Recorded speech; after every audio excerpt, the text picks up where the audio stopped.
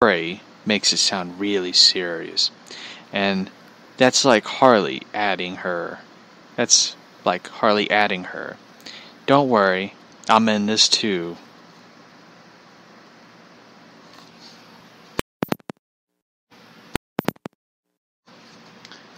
Sorry, I just hit the microphone against my head several times. I don't want to see this movie. I really don't. I got annoyed with Suicide Squad. Not because the theater was like full of people who wear Hot Topic shirts and some people dressed as Joker and Harley reciting the lines because they've seen the movie like the 500th time. I just didn't want to see it. I don't want to see this movie. I just rather. Well, you try sitting in a theater with people. You know, Joker. Don't worry, Harley. I'll take you home. We got a bear rug and grape soda on ice. I just want to be like, can I just fucking kill you? Can I just do that Batman snapping Joker's neck from Injustice Comics? Please. I just didn't like this movie. I didn't like Suicide Squad. And I know I got a lot of shit from people who love that movie, but I'm sorry, I just had to say what I felt about that movie. I just had to. It is so awful. It just made me think of a person named Jesse Ventura, who once said to Larry King, "Have you been waterboarded?" "Well, I have. It's like drowning." That's how I described the movie. By the way, that's my Jesse Ventura impression, somewhat. Because I love Jesse Ventura.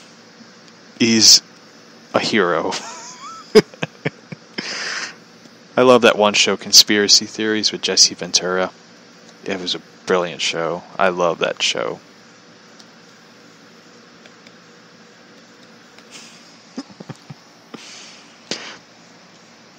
It's just, yeah. It was just the most brilliant thing I have ever heard. I think this is it right here. I got the clip. Too early to tell, Larry, really. And, in my opinion, George Bush is the worst president in my lifetime. Have an opinion. I will. And he's the worst president in my lifetime. So President Obama inherited something I wouldn't wish on my worst enemy. I just love that, like how he puts it. Yeah. Anyway.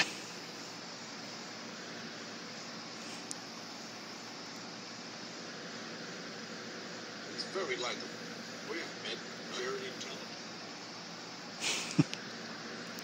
So, I tell you, like, if they ever had to find new torture for people, put on Suicide Squad, you'll get answers out of those people.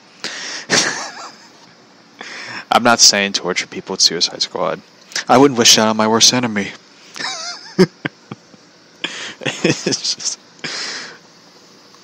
Okay, just Jared Leto. I'd have him watch Suicide Squad. I would love to sit in a room with Jared Leto and watch Suicide Squad and be like, explain to me, how is that art? And don't even say like you shaved your eyebrows. Whoopi Goldberg's been doing it for 60 years, man. She's been shaving her eyebrows for every episode of The View. Don't tell me that's art. She was good in Ghost, by the way.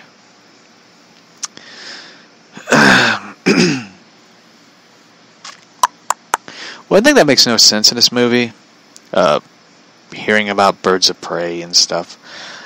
For example, here's the synopsis of the film. Alright. The synopsis is a Suicide spinoff. Just by that, Suicide spinoff, I have a bad feeling about this. After splitting up with the Joker, Harley and her 3 other female superheroes. Time out. How is Harley a superhero? Can someone explain to me how Harley is a superhero? Isn't she like an anti-hero or something? Like, how is she a superhero? Black Canary, Huntress, and Renee Montoya. Wait a minute. Renee Montoya is a GCPD officer. She's a detective. She doesn't become a superhero until she becomes the Question. So how is she a superhero? Can someone explain that to me? Like, it makes no sense put Renee Montoya in this.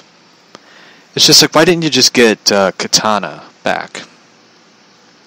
I know she's in the show The Boys, which she's awesome in that.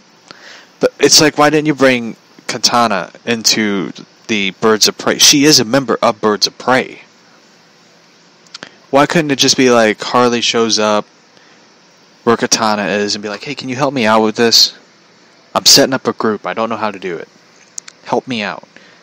And Katana agrees to help her because she sort of likes Harley as a friend. You know. Then Black Canary and Huntress, they all get together and they come together to save the life of a little girl. And you look at a photo of her, she is no little girl. Cassandra Cain, from an evil crime lord. Aside from Robbie and Bosco, who's in, I don't know the film. The cast includes Mary Elizabeth Winstead as Huntress, Black Canary played by Jurnee Smollett Bell. By the way, I found out that Jesse Smollett is being investigated by on that stupid crime thing, so that's good news. Black Mask played by Ewan McGregor. Victor Zsasz played by Chris Minessa. I never heard of him. And Rosie Perez plays Renee Montoya. I wonder if they're going to have Gordon in this. Just a question, by the way.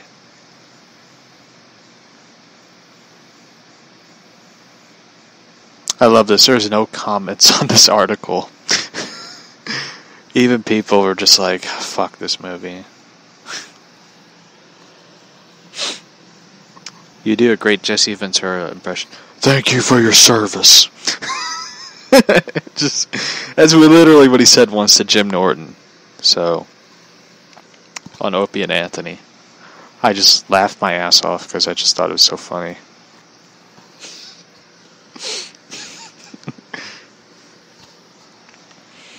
I know, people are probably like, what the fuck is Jesse Ventura? I just love Opie and Anthony show, so it's what inspired this podcast, by the way. Even though I'm not good as them, so I just really like their show and just kind of want to add humor to comic books and stuff.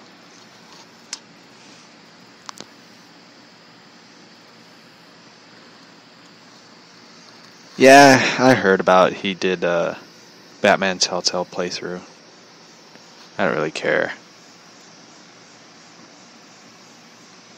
Oh, for those who are wondering, the YouTuber that had my personal original Twitter account shut down, decided to do a Batman Telltale playthrough.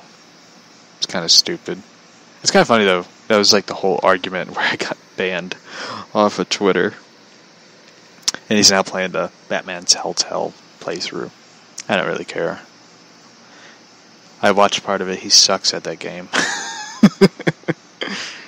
Couldn't react quickly to gunshots and a gunshot or criminal hitting him. I don't know what to tell you. Do you think they'll ever do a Batman Telltale Season 3? I I don't think so, unfortunately. I don't know. Laughing emoji. By the way, I'm reading the chat. My producer's writing it, so.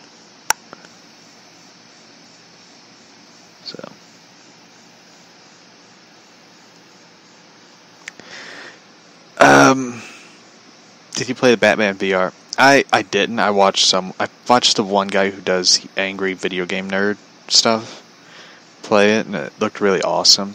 I don't have a PlayStation 4, so I didn't play it. I never got around to playing it. It looks awesome. It looks awesome, but it's like, I don't think I could wear those because I would probably end up with a headache. I did wear like VR goggles when the Ninja at Six Flags did it, and I ended up with a headache. Besides my head being like, hit like a pinball between the safety guard things, where it's like strapped over you. It was not fun. Plus, it didn't really work like the VR thing on the ride, because it worked and it froze, or it just didn't work at all. And it was very stupid. I know they were trying to do something new, but it's kind of pointless. Anyway, speaking of Six Flags, they are going to get a new coaster, I think. Six Flags St. Louis. And I love the image where they just put the cat's out of the bag. I just went like,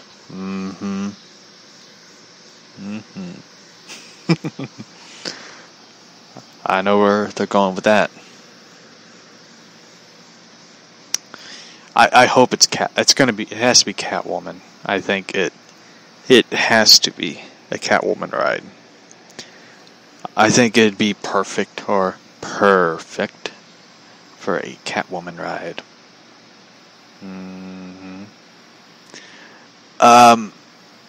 I think that, I know that the Six Flags La Ronda might be getting a Green Lantern type ride from Six Flags Magic Mountain. Perfect.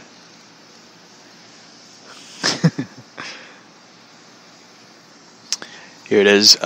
Six Flags St. Louis is getting somewhat new oddity. They do not have a RMC coaster like Six Flags Great Discovery. However, some people are thinking they are going to get a ride that's like Wonder Woman and Six Flags Fiesta Texas, except it'll be a Wonder Woman, not a Wonder Woman theme, but it'll be a Catwoman theme. Which I'm just like, you're damn right it better be a Catwoman theme ride. If they bring in a Wonder Woman ride, I am not going. I'd rather not go. Because it has to be a Catwoman ride. It has to be. Because it'll be awesome though. Because it just has to be, instead of like the Wonder Woman colors, which is like red and yellow, it has to be purple and black. It has to be perfect. Purple and black. That's the dream ride in my head. Good. That's right. Good boy. Thank you, Cat Mama. I have to say it has to be Catwoman ride. So, because it has the cat with the pearl necklace and a bag, so it immediately is like, that is a Catwoman image. Because you look at it, you're like, it has to be a Catwoman ride. So I'm excited for it. I'm excited for. By the way, it's Six Flags Over Texas. Congratulations to Savage Mister on YouTube. He has 6,000 subscribers. He is one of the coolest dudes on YouTube. I love his videos. I think he does a fantastic job. If you're wondering if he covered the Six Flags Over Texas, if you're in Six Flags Texas, he did post a video He did get some good shots, I think. He